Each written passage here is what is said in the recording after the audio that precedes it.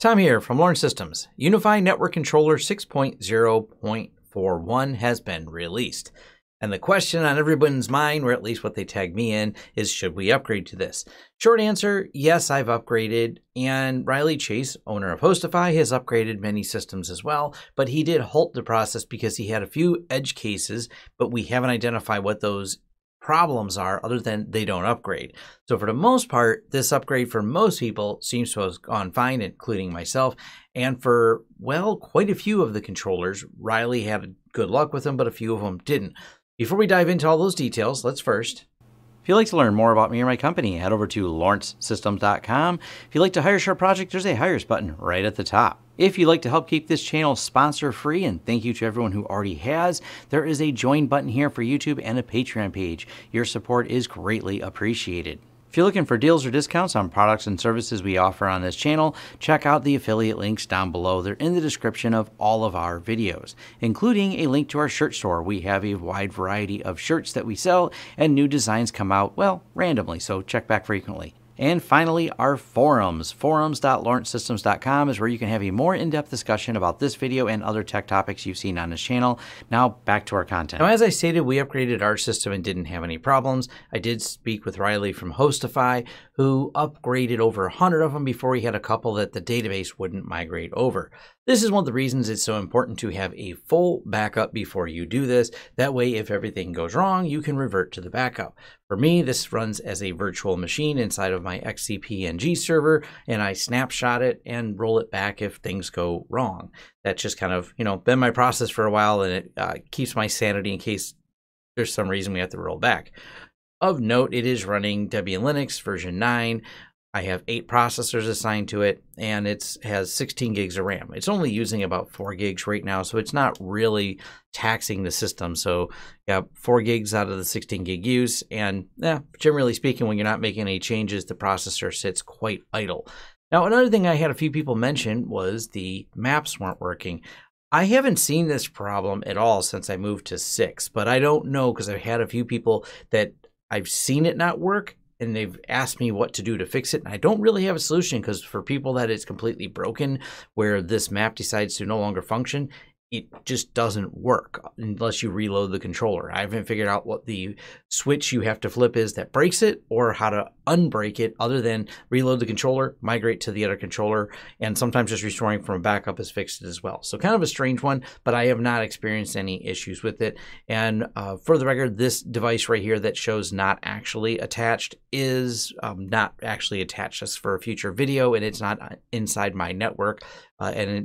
You may have guessed that by its name, Port Tap. Back to the controller. This is just a patch release of the 6.0 series, so the bigger release details are over here. Dashboard updates, combined radio according into one property panel. There's a lot of small improvements they made.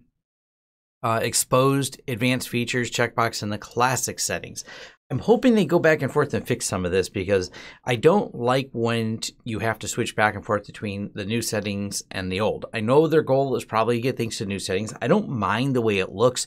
I just want it to be one or the other, not have to occasionally when I look for something have to find both. Now from a day-to-day basis, it's really not a big deal because the new settings are really only for when you're setting up a new client. But obviously this breaks some things, including me who makes videos about this. I guess it's opportunities I can make new videos, but things aren't where they used to be. And so someone may reference something and go, hey, what version are you on? Well, the new version, they move that feature here.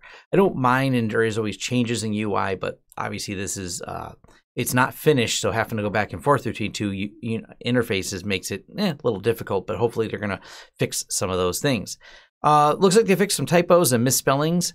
And not really anything major in here, like updated minimum RSSI range for when you're determining how you want the thresholds to be for when a client gets a disconnect from an AP. So there's like little tuning they did, and a lot of like the Wi-Fi experience showing 0 occasionally. I never really stare much at that. I also don't look a lot at the dashboard. I mean, I can go over to the dashboard, but honestly, I don't spend any time here. We also pretty much universally do not use any of the Dream Machines or the UniFi gateways deployed to our clients. So if you're having problems with those, they're just not something we use. We've repeated this quite a bit in the last, handful of videos and updates. I've talked about UniFi just because a lot of people throw, well, I'm having all these problems on my USG. This is also why we don't use USGs, and people bring a lot of problems to the USG with us. I think these dashboards are really pretty, and people do like to use one of the UniFi devices for routing to, help complete the dashboard. But honestly, I don't look a lot at dashboards. I dive deep into details and actual problems, not just kind of statistics that don't give me a ton of great detail. So there are some fixes though to this, and it looks like there's some randomness that was in there that hopefully has been resolved as well. Overall, Riley did have a post, and I'll leave a link, of course, to this, and this is on page 4 where Riley's post is, and he shows some of the things, and other people had these same problems. Well, and these are problems with migration that people had, specifically Riley did on some of the servers they were maintaining at HostiFi, and like I said, it's not really a clean error, and it didn't seem like anyone replied to the actual error itself. So yeah, that's kind of interesting that it's in there, but I wish they had a better error log and someone would reply to it so we know exactly why those ones won't upgrade. So my best advice if you're going to switch to this new version is make a backup first. Make a full backup like I do is my with a whole virtual machine is obviously super ideal because you shut it down and revert completely back to the way it was.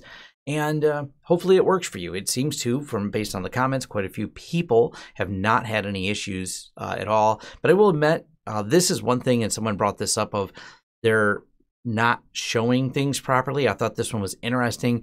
They tried the app, and one app says it was working, and then on their phone, then the app on their tablet said it wasn't working. Thought that was a little bit strange, but I will admit too, clearing your browser cache is something really important because of the way the UniFi controller sends all the data into your browser. You really have to make sure sometimes rebooting devices and clearing the browser. There's actually, I think is probably over on page 1, a few people clear the browser, because if you don't, you'll assume it broke. And what I mean by that is if you don't force reload the browser page after you've done an update, what you end up with is a bunch of variables dumped onto the screen. And I've seen people send me screenshots of that saying, hey, the controller update didn't work right, and it's just got a bunch of variables. Literally dumping the browser cache fixes that. Open up a new browser, open up a different browser, and you'll find that problem kind of is because the browser wants to cache it and doesn't realize there's a new version. So other than that, I haven't really had any other issues. Everything seems to be working. I've actually been doing some lab work the last couple days with this particular version,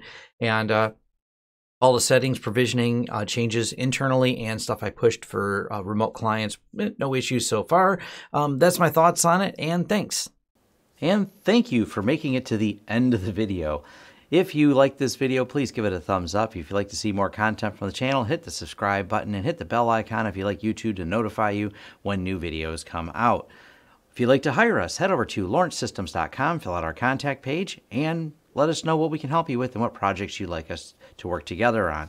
If you want to carry on the discussion, head over to forums.lawrencesystems.com where we can carry on the discussion about this video, other videos, or other tech topics in general. Even suggestions for new videos, they're accepted right there on our forums, which are free. Also, if you'd like to help the channel out in other ways, head over to our affiliate page. We have a lot of great tech offers for you. And once again, thanks for watching, and see you next time.